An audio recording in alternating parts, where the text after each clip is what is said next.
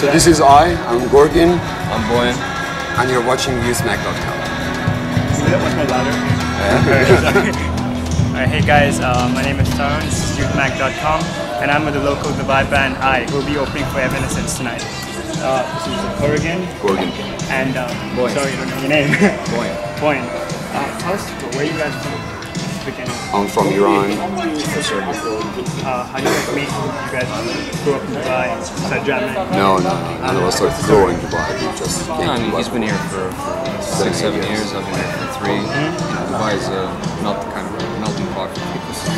Can you guys tell, because most of our viewers don't know of your band, because I've gone for a lot of gigs, I know from Metallica and stuff, Coldplay, but you guys are open for them. What do you guys know, what kind of music do you guys have? I heard progressive, like progressive metal, or? Yeah. Is it for progressive metal? It's basically a mix, like we said in the press conference. It's kind of a mix of, it is prog, definitely. There are various members of the band who kind of listen to that type of music. We're all into it. But we also, a few of us really like post-rock. And like I said, I come from sort of an alternative / indie background, so we kind of, it's pretty nice because between the five of us, we mix a lot of those influences. Well, obviously you have your own sound, but if you had to draw a comparison, like a broad comparison, who would you guys sound like? I mean, you obviously sound like yourselves. A bunch of bands we sound like. Anything from a mix of Tool, Rage Against the Machine, King Crimson, 9 Inch Nails, Alice in Chains, Porcupine Tree, Mogwai. So would you say they're the same bands were your influences? Yeah, definitely. They're all bands that we love and listen to. What you love and you listen to growing up is definitely going to reflect when you're writing songs. So it cannot be one band. It's like multiple bands that just listen to it. So what would you like to tell her? What can they get? What can they get from that experience? Experience. That's what they can get. I like to call it a multi-sensory experience because we incorporate visuals into our performances as well. That kind of are, they're very thematic and they range from anything, just abstract illustrations and graphics to actually powerful, meaningful things that you see in everyday life. But yeah, the experience is basically a visual and oral experience. And we sort of pride ourselves on creating a very emotional experience for the audience, and we really like to connect with people. So the experience is not going to be a pinpoint thing, as I said before.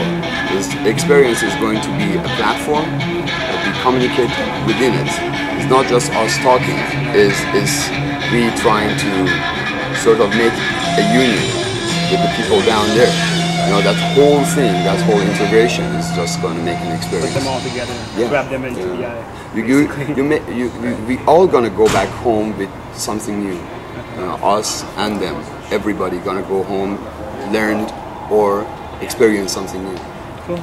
But you're talking about the visual experience part of your performance. Do you guys design that yourself? Do you have a crew doing that? Yes. What inspires those visuals? Your songs?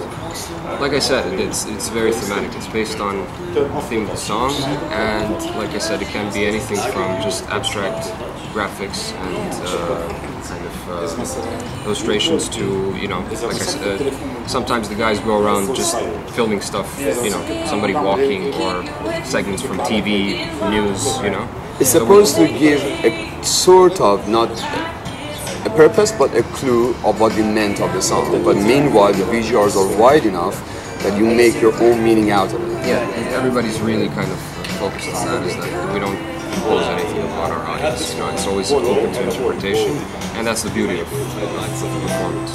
So coming to the concert itself tonight, do you guys have any concert rituals, like which you do before, like sacrifice or I don't know? I don't think we'd be sitting here if we sacrificing things. But each person individually has a ritual, and which we constantly do before anything. So it's very, very, very personal. And as a band, it's just a matter of before you go on stage, you can reconfirm the unity and then you go on stage. So basically our audience is that people go to school and college. And you guys are following your dream. Obviously, you play music and you're opening for Evanescence. It's awesome. What advice could you give our audience? The youth, how to, go said ahead that voice. Follow your dream. Follow your dream. Follow your dream. How about in your own words? Because they don't want to hear me. They want to hear you guys. Look, it can be tough out here, as you know, for bands.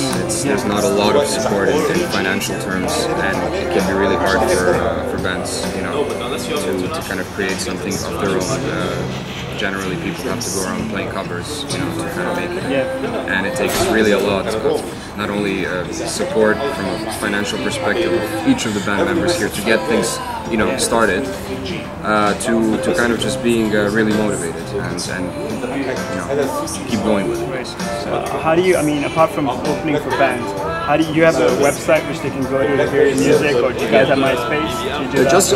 If you have a website, we do have MySpace. UthMag.com. We have also Twitter. Obviously, we're on Facebook. iBand. You can find our record on CD Baby, on iTunes, Amazon, any of the other digital distribution. It's a cliche question, but how do you guys conquer downloading? Because I mean, I download. We don't. We don't. At this point, you know, like the way that the music industry is shaped these days, it's, you know, you obviously don't make a lot of money from you know, selling the record itself. Exactly, physical sales. You know what I mean? So you make the money off anything. The point off of live this shows. band was never to make money off of it anyway. So we don't counter downloading. We are just very neutral to it. And people who want to listen, they listen. I think at this point it's more about getting our music out there and connecting with more listeners. So we're not opposed to that kind of thing. You know. What you guys do that download? What we used to when I was Okay. young. Okay. When I was young, I mean, that was the only way to, growing up in Iran, that was the only way to get to good music.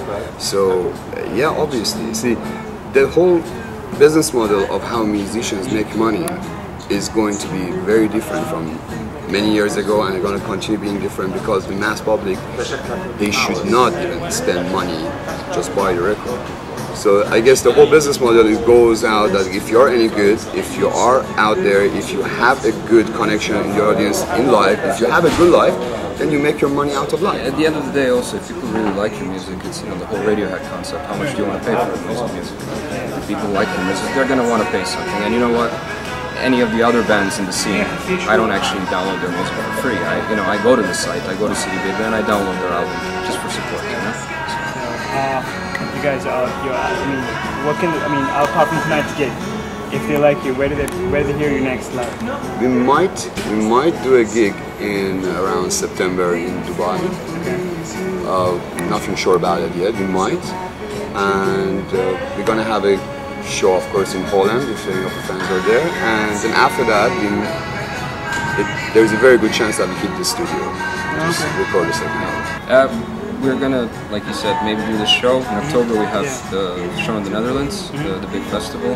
And then, yeah, by the end of the year we're hoping to hit the studio so we have a lot of new material. Hopefully by then we'll have, you know, a complete set of songs that we can put down. So you guys based in the back? Yeah. This is I, and I'm Gorgon. I'm Boyan. We're Empty Outer Experiment. And you're watching UthMag.com.